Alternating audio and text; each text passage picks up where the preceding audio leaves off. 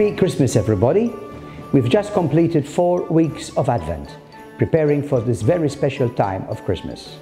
And the focus of Christmas is, of course, the birth of Jesus Christ, God among us, God becoming truly one of us, so that we can become one with God in love. Christmas is about a little baby, but that baby grows up to be the man Jesus, who proclaims the good news of God for us, who teaches us how we can be fully human. A baby can be very powerless. We as Christians are called to be using the power that we have within us for good. Power can be abused. Dictators, generals, people of war, people who force themselves on others. There can be bad misuse of power, can be abused. But power is also necessary for us to make a stand, to be people who are people trying to live lives of virtue, lives of integrity, choosing to do what is right and not just what is easy.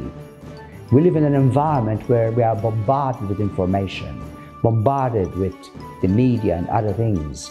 And it's easy for us to accept as normal what is not good, what is not integral, what is not virtuous.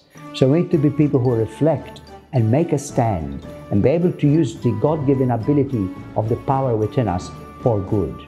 So we hear the call of Jesus, calling us to embrace all, to let all people know that they are of value, to change what needs to be changed so that we can make this a better world for everybody.